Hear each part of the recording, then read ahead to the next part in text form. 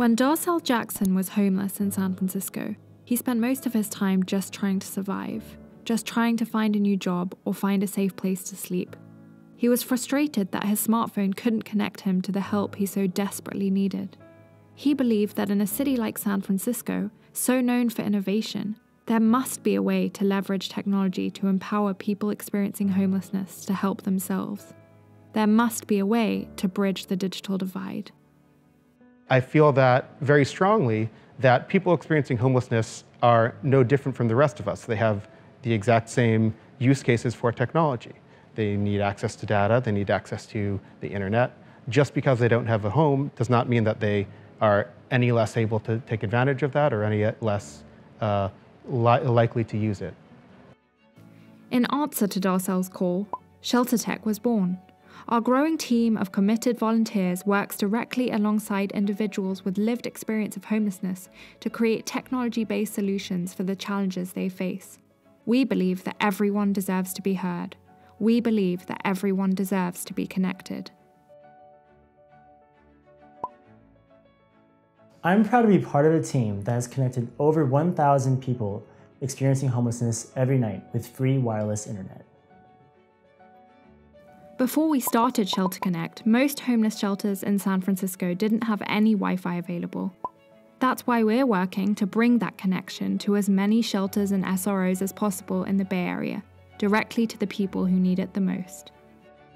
Wi-Fi has been a top request among young people here at Larkin Street, and now that we have it with ShelterTech, we are seeing more young people come in, stay around, and get the things that they need so that they can move past homelessness permanently. ShelterConnect now connects upwards of 4,000 unique users annually, and with the help of our volunteers, generous donors, and members of the community, our mission is to provide free and reliable digital infrastructure to every San Franciscan experiencing homelessness by 2024. A couple of months ago, I spoke with a caseworker and a couple of people staying at Dolores Shelter Program, one of the 15 facilities that ShelterConnect has wired with wireless internet. And it was there that they told me that the internet that we installed there has been a lifeline for them. Whether it means watching Netflix or finding job opportunities or finding resources for their kids, the internet that we provide to them has been invaluable. Every program at ShelterTech is informed and driven by the true stories and experiences of people who've been through homelessness. We involve the community in every step of our work to ensure that we deliver what they need in ways that are accessible for them. My name is Aaron. I've been homeless in 4 states. That's over a period of about 15 years. In the past, it was very difficult to find resources that I may be looking for at the time. Water, food, shelter, dental care, et cetera, et cetera. And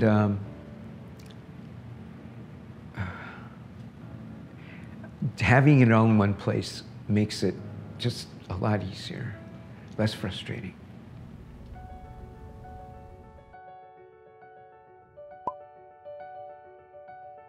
San Francisco Service Guide is an important new initiative that we are developing in partnership with the City of San Francisco and specifically the Mayor's Office for Housing and Community Development.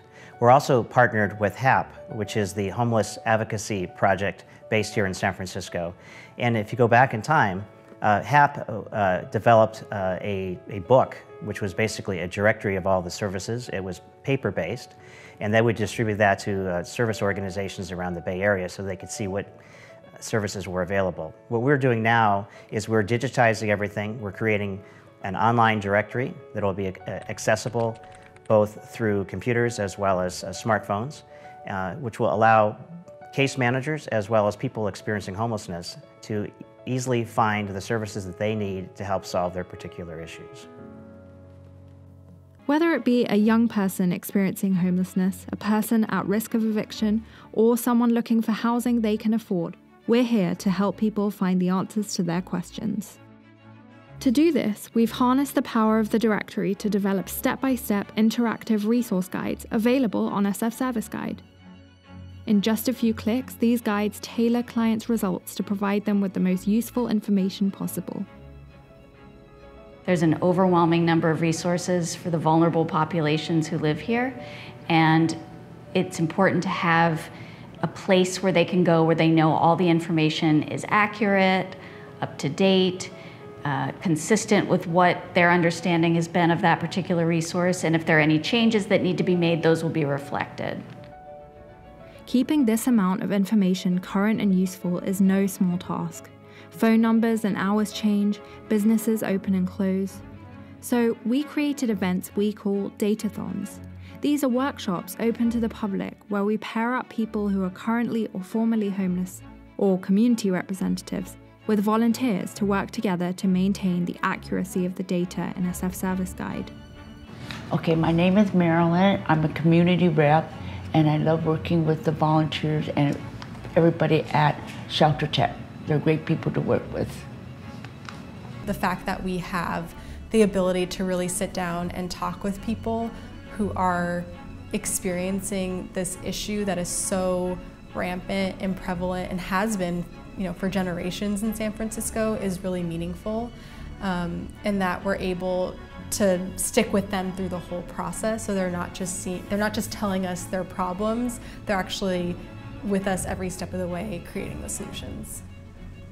No one knows the reality of the services better than people who've actually had to use them.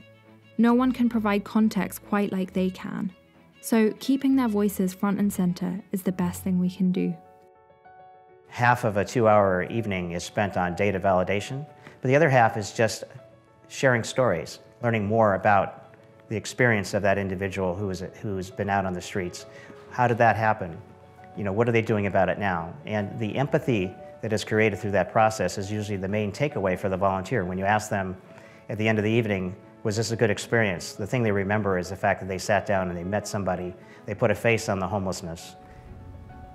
It is really important for people at ShelterTech to work with people that have experienced homelessness and are experiencing homelessness, because I have been homeless for a long time and I've realized something. I put it this way: people don't care what you know until they know that you care. And sometimes just not getting the information out there, getting the information out there face to face lets people know that there are real people that care about them as real persons. What I love about ShelterTech is it's a great way for you to bring the skills that you have as an individual and contribute to a local cause. It's also a really great way to bridge two different communities that might not interact with each other, the tech community and the homelessness community here in San Francisco. I think it's a really amazing community that we've built up, and it's a fun place to engage and make a difference. Tonight, nearly 8,000 San Franciscans will be homeless. As long as there are people looking for a path out of homelessness, we will be here. We will work hand in hand with them, creating the most useful and practical technological tools to help them along that journey. Now that I'm working with ShelterTech in California, things are way better. I feel that there's hope. I actually enjoy meeting people that care, that are willing to volunteer their time to help people that are in need. Because ShelterTech is entirely volunteer-driven, 100% of our grants and donations go straight into the development and implementation of our programs and directly benefit the communities we serve. Help us build that bridge. Help us plug people back in. Be part of the change.